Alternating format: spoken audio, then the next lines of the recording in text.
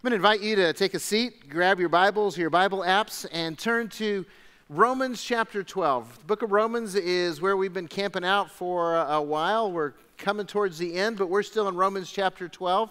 And if you don't have a Bible or a Bible app, that's fine. Grab one of the Bibles in the seats around you. That's what it's there for. Turn to page 1127, and you will find our text for the evening. 1127 is the page. And as always, if you're here and you don't have a Bible and you want one, please take one of these with you. We're serious. Take one of these with you because we want you to have the Word of God, read the Word of God, because we know if you do that, then God will change your life. So Romans chapter 12 is our text. Let me ask you a question. How many of you like fake stuff? Not a lot of hands go up. See, I was in China recently, and they excel in fake stuff. It's not quite as prevalent as it's been in the past when I've been there. They're kind of cracking down-ish. But, you can go in and you can buy a Coach purse for $10. You can get all kinds of fake stuff. If you're not careful, you'll get fake food in some restaurants. They do fake really well. And so let's just ask, how many of you ladies would prefer a real Coach purse over a fake one? Okay, a lot of you ladies didn't raise your hand. You don't care. Okay. Take note, men. See, I'm not going to ask the husbands how many of you would prefer a real one to a fake one, because I know they're like, the fake one's $10. I'm all in for fake. Right? See, but if you're receiving it, you want the real thing. How many of you ladies would prefer diamonds over cubic zirconia or fake? Yeah, okay. It's like the men, again, don't ask, okay? Just pay attention. You don't want to give them the fake stuff. All right. How many of you, how many men want the fake burger? We're talking about bean or vegetable burger. Any guys, you prefer that over meat? I didn't think so. So you want the real burger. Wait, how about this one? You want the real cheddar or do you want that processed imitation cheese food? Yeah, so you want the real cheddar, right? See, we don't like fake. If we're honest, we really don't like fake. I remember when there was a season when I was young and poor that I bought the generic soda. Yeah, I did that for a couple of times, and I had it would change each time you buy it. Is like a different flavor. It's like no, I want the real stuff. Although I'm a Pepsi guy, so I'm not going to get the real thing. But see, we don't like fake, and neither does Jesus.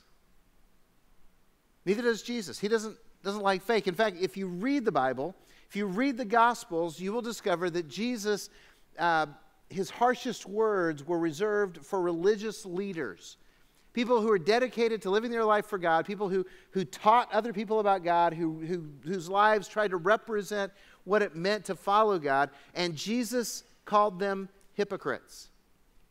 Literally, the word hypocrite means actor. They were faking it. They were acting the part. They didn't have a real experience, real relationship with the living God. They were fake. He accused them of speaking for God and then doing the opposite. He told them that they were like whitewashed tombs. They were beautiful on the outside, and they were rotten and dead on the inside. They were fake. And he didn't like fake. And against that backdrop, a former Pharisee, a former hypocritical religious leader named the Apostle Paul wrote these words in Romans chapter 12, verses 9 through 21. He says, "Let love be genuine. Abhor what is evil, hold fast to what is good. Love one another with brotherly affection. Outdo one another in showing honor. Do not be slothful in zeal, be fervent in spirit, serve the Lord. Rejoice in hope, be patient in tribulation, be constant in prayer. Contribute to the needs of the saints and seek to show hospitality. Bless those who persecute you, bless and do not curse them. Rejoice with those who rejoice, weep with those who weep. Live in harmony with one another. Do not be haughty, but associate with the lowly. Never be wise in your own sight. Repay no one evil for evil, but give thought to do what is honorable in the sight of all. if possible, so far as it depends on you, live peaceably with all. Beloved, never avenge yourselves, but leave it to the wrath of God. For it is written, vengeance is mine, I will repay, says the Lord. To the contrary, if your enemy is hungry, feed him. If he's thirsty, give him something to drink. For by doing so, you will heap burning coals on his head. Do not be overcome by evil, but overcome evil with good. I want you to notice the very first phrase, very first sentence in this text, which is the overarching challenge from the Apostle Paul. Let love be genuine.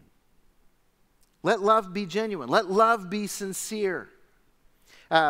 If you're a follower of Jesus Christ, if you're here and you believe that Jesus is the one and only Son of God and Savior of the world, and you believe that Jesus died on the cross to pay for your sins and was raised from the dead, and you've made a commitment to follow Jesus with your life, then we are to love sincerely. We are to love genuinely. We are to love God with our heart, soul, mind, and strength.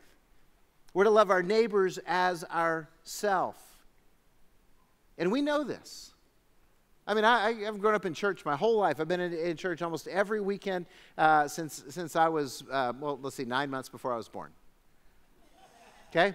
That's just the culture I was raised in. And everybody knew that we were supposed to love each other, but honestly, the church has done this so poorly. So poorly. We fall into that Pharisee trap. We talk about loving people. Everybody knows, oh yeah, we love everybody. We talk about loving people all the time, but we don't do it well because we want to look good on the outside. So we practice our church smiles, right? And we carry our Bibles around. And maybe we even worship enthusiastically, whatever that means in whatever church you've been in. Maybe I should say appropriately. But, and we lie through our teeth when people ask, so how are you? And what's the stock answer? Fine. I'm fine. I'm fine. Right? We're fine and on Sunday, and then on Monday we file for divorce. We're fine on Sunday, and then Monday we go bankrupt. Or we lost our job on Friday, but we still tell people we're fine on Sunday. Let love be genuine, real, honest, sincere. And we can't love in a genuine way. We can't love sincerely unless we are genuine, unless we're real, unless we are sincere. In other words, we can't be fake if we're going to love genuinely. And so the truth is, we're all a mess. If you read the Bible, you know this. If you're honest with yourself, you know this. We're all people who struggle. We're sinners who fail. We have bad days. We stumble. We rebel. And we must love genuinely if we're going to represent Jesus. That's the reality. And Paul knows this. He knows who we are. He's already told us this if you've read the book of Romans, if you've been with us. He knows we're sinners. And he still says, let love be genuine. Now, if you're here and you're not yet a follower of Jesus Christ, you're probably not impressed by fake either, are you? No. See, none of us are impressed by fake. But we want you to know Jesus loves you genuinely, and he will change your life if you surrender to him. So the rest of today, we're going to discuss genuine love and what it actually looks like. So, by the way, if you're not yet a Jesus follower, this is the life he calls us to. So we want you to know that. Now, if you are a follower of Jesus, I'm going to ask 6 questions based on the text. Actually, just half the text, because this is a 2-part sermon. So there you go. We're going to continue it next week, all right? But the first half of the text, I'm going to ask you 6 questions, and they're about practical faith so that you can evaluate the sincerity of your love. Now, here's what I hope you heard me say. I'm not going to tell you whether your love is sincere or not, because I can't do that. I can answer that for one person only, and that's me. This is a conversation for you, the Holy Spirit, and the Word of God. And you're here, so I'm going to encourage you to have it. But this is not a conversation that's going to take place in the next 20 minutes. It's a conversation that starts now, and you need to continue this throughout the week. So you and the Holy Spirit and the Word of God have a conversation about your life and about your love and whether or not it's sincere. So here we go. So for our love to be genuine, number one, what are you grasping? What are you grasping? Did you notice verse 9? Let love be genuine, abhor what is evil or hate what is evil, hold fast to what is good. Hate what's evil, cling to what is good. This is simply a question of what's in your hands. What's in your hands? Is it good? Is it holy? Is it godly? Is it evil, filthy, and rotten? What are you holding on to with your life? Now, I know it's not really about what's in our hands because we hide it so much better than that, right? We don't let people see what's in our hands because it's really about what's in our heart. It's about what you're desiring, what you're wanting, what you're hoping to get.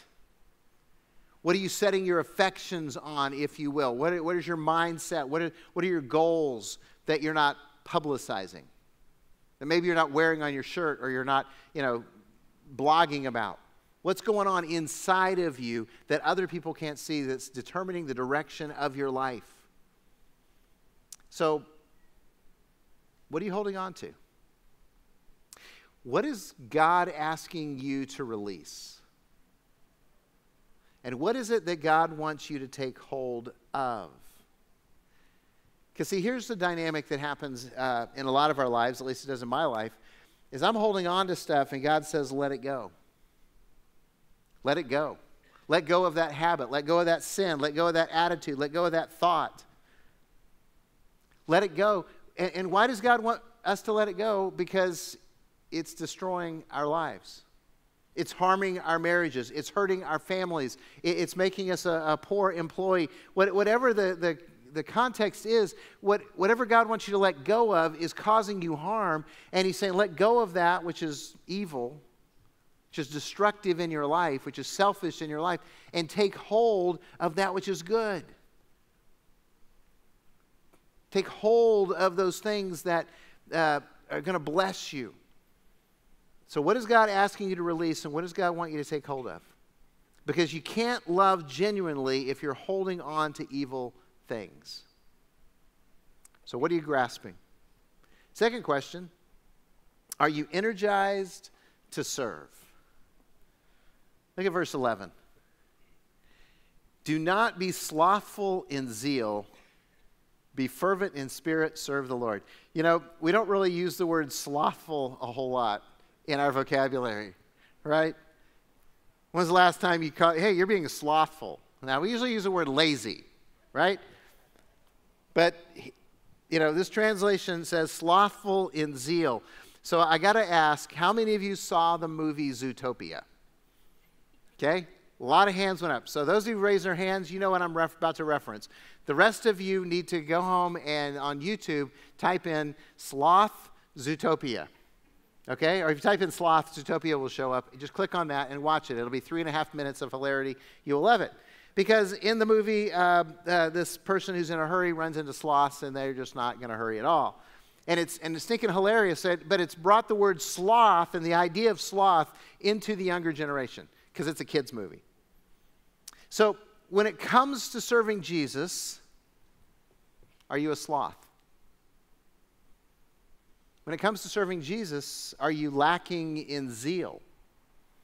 In other words, are you being lazy? See, I didn't say the questions would be easy. I just said that you and the Holy Spirit and the Bible need to talk about this. Now, I love how Calvary serves.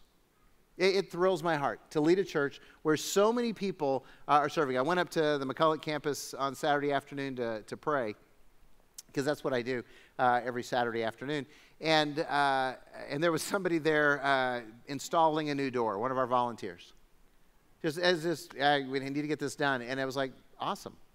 So, I love how Calvary serves. And I love how our community counts on Calvary to help them. I mean, they actually call us when they're needing help. Say, hey, can you guys do this for us? Can you guys serve? See, and I love how Calvary serves, offering excellent children's ministry and student ministry and life groups and worship and first impressions, all of that. But we could expand our impact with more volunteers and more energy. Let's just be honest about it. If all of us were serving with zeal, another word we don't use a whole lot, with energy, then what kind of an impact we make on our community? Genuine love serves. We want our love to be genuine, then it involves serving. So the question is, are you energized to serve? Here's a little test that you can give to yourself to see how energized you are to serve. For the last couple of weeks, you've heard a lot about Serve Our Schools. October the 6th, we're going to be in every school in the city, and we're going to be cleaning, painting, landscaping, doing whatever they ask us to do. And we want to complete these projects in one day, really in one morning probably, but we need volunteers to make that happen. There's tables set up outside, so when you exit out the front doors to the right, you can go by, you can sign up. If you're in a life group, you should be saying to the life group, hey, how are we going to go serve? Because we can do a project as a group. It's really that simple. So here's the test, though. We talk about Serve Our Schools. Are you, like, excited for Serve Our Schools? Can I just be honest? I'm excited about Serve Our Schools, and I have absolutely no discernible skills that apply to Serve Our Schools. But I'm going to show up, and I'm going to have a paintbrush, and I found out that I actually get to use it this year because my wife's going to be taking care of the grandkids. And so, and I'm like, oh, awesome, I can help. I never can help to her standards, but I can help. So I'm going to be able to use my non-gifts to serve our schools. And some of you are really gifted in that area. And are you excited about going and serving? Some of you are not gifted in that area. Are you excited about going and serving? See, it's our attitude. Or do you feel like, I got to go serve? Do you feel obligated? You heard Serve Our Schools and you groaned in your spirit because you're like, I should go, but I don't want to. Or maybe you heard Serve Our Schools and you just started coming up with a plan to avoid it. You see, it's about our attitude, and are we energized to serve? Because when we serve others in Jesus' name, God's power flows into our lives. And we don't get that, we don't expect that, so we avoid serving, and we miss out on the power of God that energizes our lives. So, are you energized to serve? It's how we know that we have genuine love. Third question. How's your prayer life? How is your prayer life? Verse 12. Rejoice in hope, be patient in tribulation, be constant in prayer. Constant in prayer. How's your prayer life? See, if we're going to have genuine love, then our prayer life needs to be healthy. Now, we know that Jesus is always with us. The moment you confess Jesus as Lord, God the Holy Spirit entered your life, you're never alone. God is always there. So, do you talk with God throughout the day? Is that conversation? And by the way, prayer is just conversation with God. Are you having conversation with God throughout the day, or do you just pray when you need something from God? Do you just pray when you're afraid and you're going to the doctor, or you're afraid when you're driving? Do you just pray when you're afraid for your kids or your grandkids? Do you just pray when you need something? Or is prayer something that you do as a natural thing? See, if you've got adult kids, do your kids just talk to you because they like to talk to you, or do they only talk to you when they need something? See, if they talk to you all the time, then, and when they need something, you probably know it before they ask. But if they only call you up and ask for stuff, you probably are really annoyed.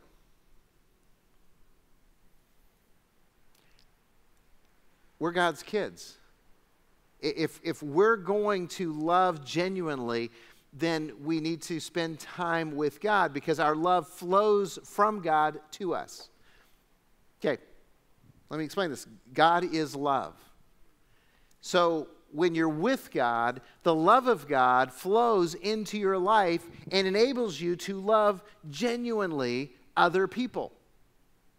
Guess what happens? If you're not with God, your capacity to love dries up. It really is that simple.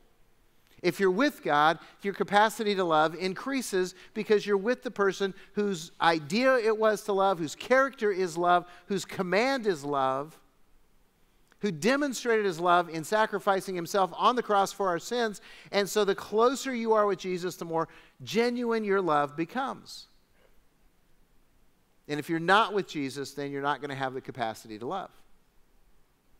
So how's your prayer life? Now, I asked that because, a couple weeks ago, we challenged you with the 50-day Bible reading kind of thing. And you guys still reading your Bible every day? Because we gave you the list and stuff like that. And hopefully that's been beneficial to you. Hopefully in your life groups you're talking about the verses or the chapters that God's really spoken to you about. But how easy is it for you to pray during that Bible reading? Pray as you're going into it, to finish it, and pray that God will help you to do those things. Today was Proverbs 12. It's my prayers always that I would not have reckless words that pierce like a sword, but instead I'd have a tongue that is wise and brings healing. And so, are we spending that time with God? Because that's going to affect our love and allow it to be genuine. Fourth question. Do you invite others into your life? Do you invite others into your life? Verse 13, he says, contribute to the needs of the saints and seek to show hospitality. Seek to show hospitality. This is all about caring for others. So are you inviting others into your life? It is slightly debated on the number, but between 70 and 80% of churches in America are declining. They're dying. They use the word plateaued or declining. Plateaued just means that you're treading water and eventually you're going to run out of steam and drown. But, that's what happens if you just tread water forever. So, and much of it, I believe, is because of a lack of hospitality. The churches lack hospitality. And if you went to those churches and you asked them that, they would tell you, we are a friendly church. We love each other. We're so friendly. And the problem is that they're friendly to their friends. They're friendly to the people that they know. But if you're a guest and you walk in from outside, they're not friendly to you at all. You might even sit in one of their seats without knowing it. And then they're going to ask you to move, tell you that's their seat. You might sit there and watch them love each other and ignore you. Do you know that's not really a good feeling? You ever been the outsider watching a group have a lot of fun? That really is a painful place to be. And how tragic it is that the people who are charged by God with loving the world would ignore the world when the world comes and visits. That is a lack of hospitality. I don't care how many donuts you take to your prayer circle. See, we need to be treating people with the love of Christ when they come into our churches, when they come into our fellowships, when they come into our gatherings. As well as when we go out, we need to show love to people.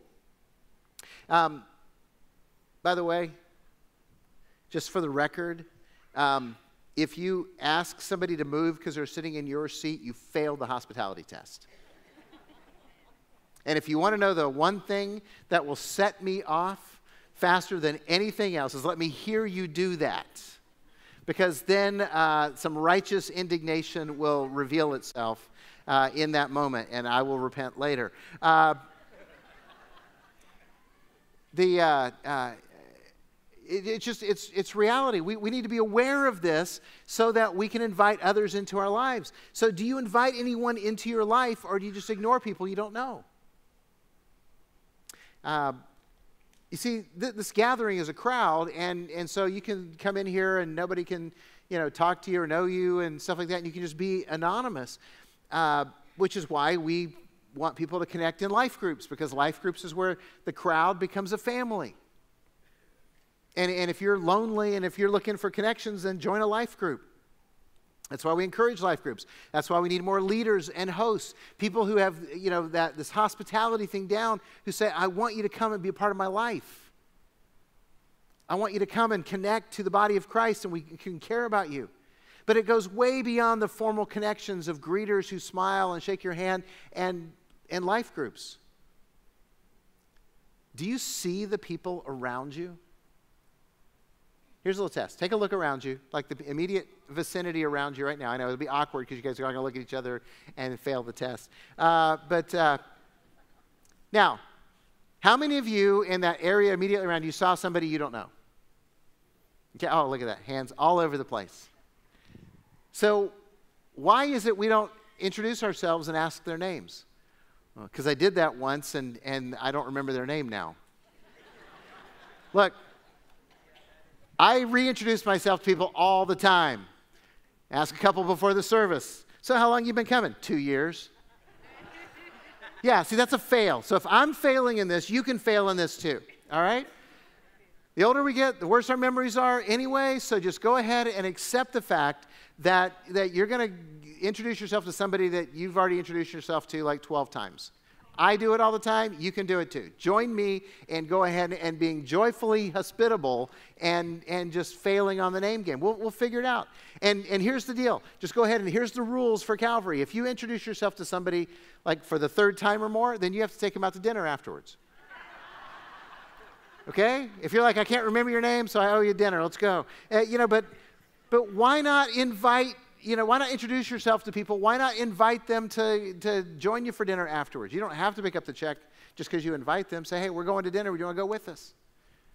Why not go ahead and make that effort to include people in your life? You go, well, I'm an introvert.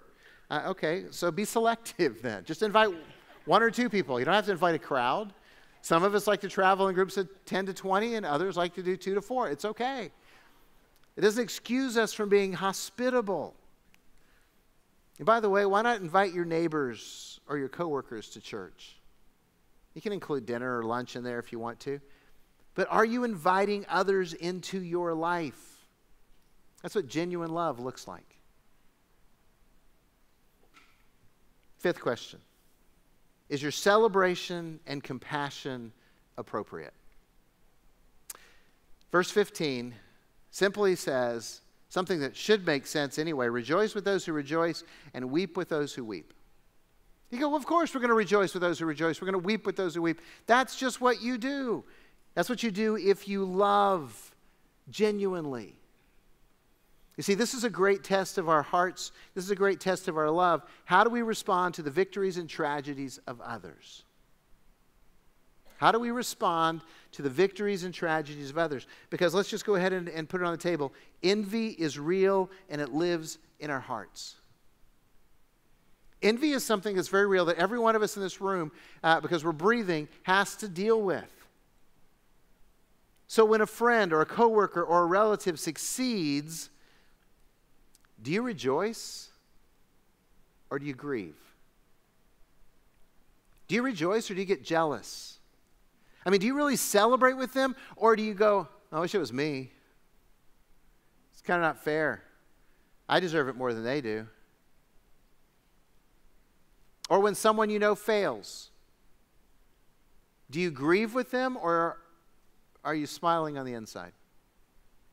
You know that friend or acquaintance whose marriage looked too perfect on Facebook and they looked happier than you and everything, and suddenly you find out that their marriage fell apart? Are you genuinely broken for them or do you do the happy dance inside? Or maybe that friend or relative who's better looking than you and more successful than you and healthier than you, and do you kind of smile when they get fired or when they get sick? And you think, oh, it couldn't happen to a better person.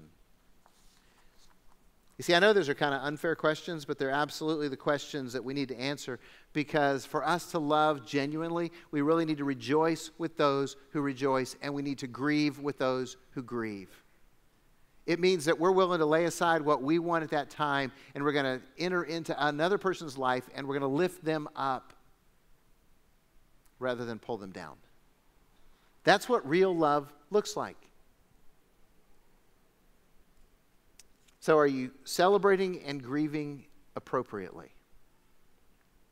Then number 6, how do you respond to harsh people. Verse 14, bless those who persecute you. Bless and do not curse them.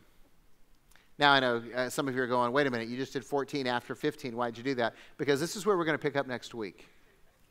This is where we're going to lean into next week, this to the end of the chapter. But I wanted you to wrestle with this, because this is how love really shows itself.